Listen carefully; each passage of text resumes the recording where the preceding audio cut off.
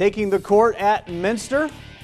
Nice open they always have there. And Minster striking first. Justin Nixon scoring down low. But Versailles would respond early on. Ryan Martin hitting the three-pointer. More from Nixon now. Is going to get his own rebound. Nice follow and score. Then we'll see Michael Stammen driving and laying it up and in. Not afraid of the contact there either. So more action from Nixon. He's going to get it down low.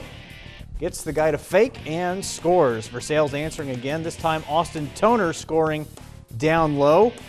Back over to Minster. Brian Falk finding himself open.